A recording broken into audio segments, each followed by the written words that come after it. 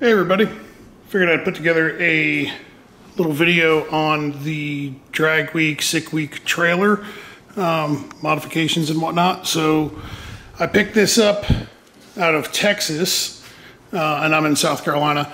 So I had a guy go out to California to pick up my big 34-foot Intech enclosed trailer, and on his way out there found this in Texas. So I called him up and I said, hey man, on your way back, can you pick this thing up?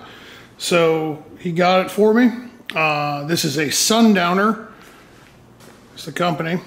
I think they call this a Mini Go. This is it's a 4x6x4 enclosed. Once I saw that the roof lifted open, I was immediately had to have one because the roof lifts open in this one too. So it only made sense. So it's pretty sweet that the roof does lift open, because then you can, kind of come over here and reach in and grab some shit. So anyway, little 4x6, came with a spare in the front, old diamond plate deal. Jack is screwed, gotta change that. Gotta polish it, and then I'm having it, the whole roof's aluminum. The whole construction of the trailer is aluminum, so all of the trailer is all aluminum, the frame and everything. So if we look in here, you see the door, this is all aluminum. All the framework in here is all aluminum. So anyway, I started laying out what was gonna go in this thing. And I've never done a full, 1,000-mile drag week type event, so this is new to me. So if you're watching this and you've got some opinions or suggestions, I am definitely all ears. So me and my fabricator, Matt Smith at Performance Fab, we kind of sat down and thought about, hey, what are we going to need? What kind of space do we got to work with? And kind of went from there. So the first thing is I'm almost positive I'm going to just try to do this entire thing on alcohol, because I'm not 100% sure that I'm going to have access to E85 everywhere, and I've never pulled the trailer with the car, so I don't know how warm it'll run on 93. I don't know. I could be, overanalyzing this, and it could run very cold, but currently driving around town on alcohol, it doesn't get over 160 degrees, and on E85 it doesn't get over like 170, whatever. I mean, really, I could kind of regulate that with a fan.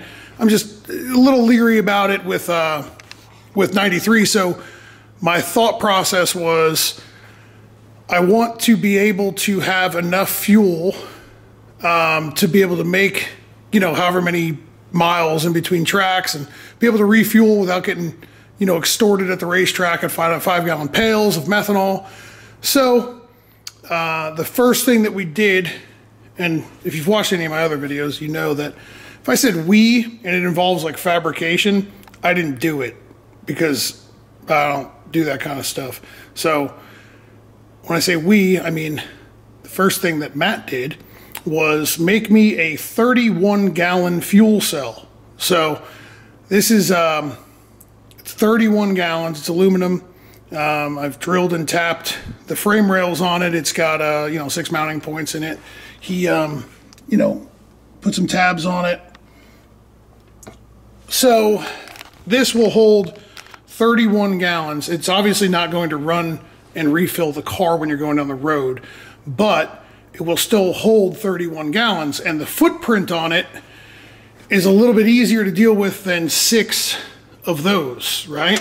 So he drilled it for a 12-bolt fuel cell flange. Thought I had one around here, maybe I don't. But he drilled it for a standard fuel cell flange, and I ordered up a Holley dual 450 liter per hour pump, like fuel pump module, so it drops in like into your fuel cell, and I'll make a little video on that when it gets here. So the plan is to drop that in here, adjust it for the depth, and then it's got a little filler neck, like there's like a little hole There's a little hole so you can put, you know, to the gas pump if you want, or however you're going to fill it. And then there's an outlet that comes out of the pump, you know, and then there's a return line. So I'm going to cap the return, and because I don't need a return because we're going to be filling up, you know, the fuel cell in the car.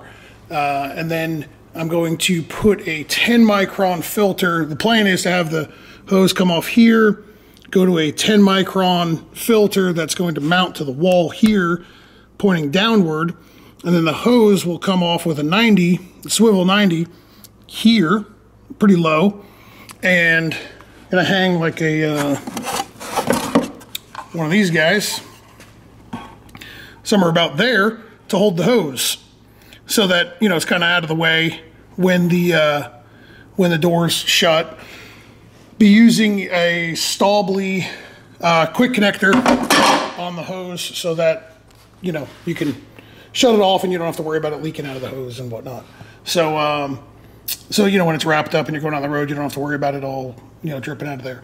There's two fittings down on the bottom of the cell. The original idea was to have an external pump, but then when I stumbled upon the fuel pump module that actually flows when it flows at that pressure, I got a feeling it's going to flow a heck of a lot more when there's no pressure. So these will just be used for a drain. You know, it's 2 drains. So that one will just get plugged up, but then I'll put a drain here, and then you'll be able to drain it out this way. So, and the other thought was if the fuel pump were to die for some reason, I could just open up the drain and drain it into a 5-gallon pail. So that's the fuel cell. Put some trailer, you know, like storage stuff up there to hold some liquids. My thought process was to bring 3 cases of oil, enough transmission fluid to, you know, refill the trans, enough gear oil if I broke a ring gear, enough brake clean to clean it all up, some spray detailer, because I gotta keep it clean, you know, some towels, yada yada. The other thing that's in there is a little Predator 2000 generator, and then that's a Milwaukee 18, like an M18 battery powered air compressor. I think what I'm going to do is I was thinking about putting a battery in this thing, but I think I'm going to, you know, forego that. I was going to put a car battery in here, and be able to, you know, charge the you know, whatever, run the 12 volt shit off of the car battery. But I think I'll just stick with using the generator, and there's a 12 volt output off the generator. So brought a fan because it's Florida, and I got a feeling it's probably gonna be like swampish like down there. And if you couldn't tell, I've kind of got like a Milwaukee obsession. Not really obsession, it's my fiance's fault. She started buying me this shit for holidays, and it's kind of spiraled out of control. But my big trailer's got more of Milwaukee parts in it, but I know that this is going to get asked. So I'll just kind of give you a quick rundown of what's like right here. We're going to put those in the trailer, but there's more of them over there, and like every light that Milwaukee makes. And then of course everybody's going to want to ask, this is all stuff that cuts or grinds from Milwaukee. And then, since everyone's going to ask, there's a whole bunch of other shit in here. So yes, I do have a Milwaukee obsession. Oh, there's more shit over there too, but whatever. Anyway, the pack out stuff is going to go in, hold spare parts, tools, yada yada. And then the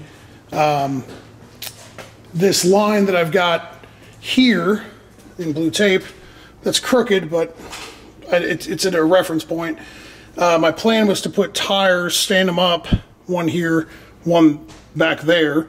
So, you know, like just in front of each other so you could roll them out real easy. Then I put a little aluminum jack pouch that you would use in a trailer on the back door. I've got 2 Milwaukee M18 battery mounts, like with leads coming off of it for 12 volt type stuff, that is going to mount here, right here, to run the fuel pump and another one here. And then I was going to, I've yet to find something that I actually like, but my plan was to line this wall with any type of batteries and power tools and battery charger and whatnot, so that, you know, so you can charge all the Milwaukee batteries if you're using them and whatnot, and then also be able to run the fuel pump with the M18 battery, or use the little jumpers that come off of the generator if this fuel pump died, or plan C, be able to drain the tank out into a 5-gallon pail. The 5-gallon jugs, I figured I'd put, you know, 5 gallons of pump gas in one for the generator and another 5 gallons of alcohol here. So if everything were to work perfect, I should be able to hold 36 gallons of methanol in here and 17 gallons of methanol in the car. I figured, you know, you fill up the fuel cell before you leave the racetrack, drive however far the ride is. I think 17 gallons, I think I'm going to be able to pull in the trailer. I think I'm going to be able to get somewhere in the neighborhood of 9 to 10 miles to the gallon, like on a highway, on alcohol. So I believe the longest drive we've got is like 190 miles. So if I can get 10 miles to the gallon out of it, I should be able to get 150, 170-ish before having to pull over. And then I pull over, put in enough fuel to get to the hotel, then to the racetrack the next day, and then make a pass on that fuel, rinse, repeat, do the same shit the next day. So fuel has been my my biggest, you know, thing that's been, like, you know, on my mind here about what I want to do. I know if I put it on E85, the car without pulling a trailer gets right in the neighborhood of like 15 on E85. So I just don't know if it's worthwhile to go through dumping fuels and whatnot. So that was kind of my plan with that thing. So anyway, and oh, this is something else that's kind of slick. Oh yeah, there you go. That's what we drilled it to, but we're not using this. We're going to use you know, that fuel pump module. So here's something else that's pretty cool that Matt made. So this is carrying an air filter, right? So when you're driving down the road, this will be, you know, bolted, like clamped to the turbo, right? And then it's gonna be kind of hard to do with one hand, but you can peel this thing's muffin cap back, slide the filter out of it, and then you've just got an open inlet to the turbo. Make some passes. When you're about to hit the road, throw the filter back in it, ready to rock and roll. I've got a few spare gears. I ordered up a spare, like all the parts to build a full center section, so I should have a spare center section. And just being 100% honest, if anything beyond what I bring with me breaks on the drive, I'm going to fuck home. So that's all there is to it. You know, I'll lick my wounds and figure out how to make it better for the next go around. This is, you know, again, like I said, my first venture into this, of doing these 1,000-mile, you know, drag and drive event. Like we had one that was local. It was only like, I think it was only like a total of like 200 miles or something. And it was pretty low key. So that's really my only firsthand experience with doing this with my personal car. So been around plenty of guys that have done them, and you know, everybody says I'm overreacting, I'm overthinking it, but yeah, no, it is what it is. So anyway, leave a comment underneath here. Let me know what you think, what I'm screwing up, what I should bring, you know, what I'm missing, what I shouldn't bring, if I'm an idiot and I shouldn't do any of this and I should just go back to wiring race cars and don't even think about doing this. Let me know. Anyway, see you.